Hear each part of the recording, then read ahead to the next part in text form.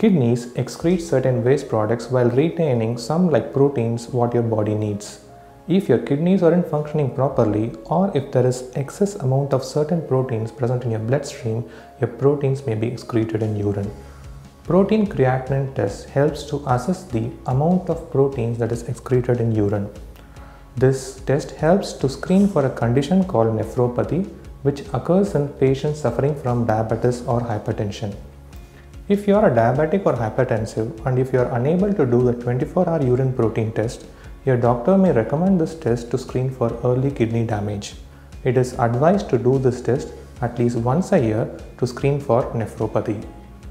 Early morning sample is preferred. If not, sample given at any time of the day can also be tested. High protein creatinine ratio doesn't necessarily indicate kidney damage.